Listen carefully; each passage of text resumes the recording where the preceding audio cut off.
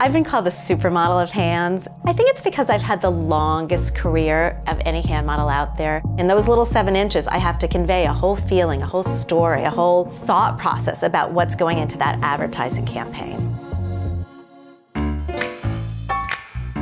I wear gloves quite often, especially when I'm outside, to protect my hands from the elements and from things that can happen. But I take really good care of them, and you'll see why I'm a hand model. Right?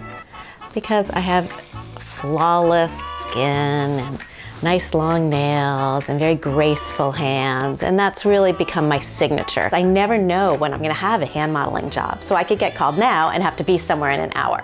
So my hands always have to be ready to go. I have lots of polishes that I bring around every job, just the basics. I bring sunglasses because a lot of times you're under really hot lights, so you have to protect your eyes.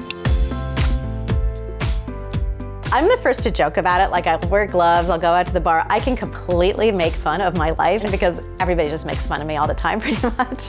It is a fun job to be silly about, but you know what? I am the most serious about what I do, and I am the most professional person. Hand modeling is incredibly competitive.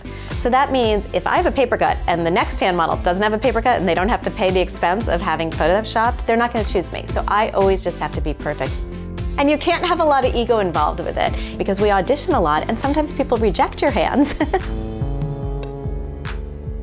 So there's 2 very different ways of working. One is for print, where we're working with a camera, right, and it's stills. So that means having my hands look the most graceful and support the product in the best way they possibly can. If you're on TV or video, it's a whole different set of techniques. That's all about hitting a mark and doing a movement and being able to recreate that movement time and time again. I love to do both, and I've really created a technique around it.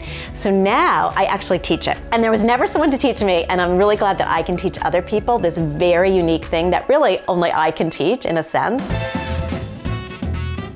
I think hand modeling is really my dream job. I get to be a performer, and yet I run my own business. I've done this for a really long time, so my hands look like they're in their 20s, but I'm really not, obviously. But I've been able to parlay this into a nice long career, much longer than most models are able to do. So I feel like I can really age gracefully into this career well into my 90s.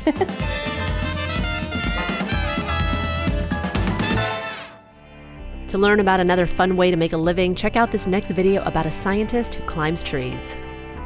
The most common reaction I get when I'm on a flight, sitting next to somebody and they ask, what do I do? And I tell them I study sleep and sloths and I climb trees, they think it's a joke.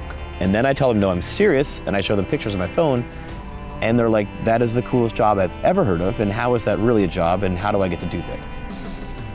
Thanks for watching, and please subscribe to Seeker Stories for new videos every week.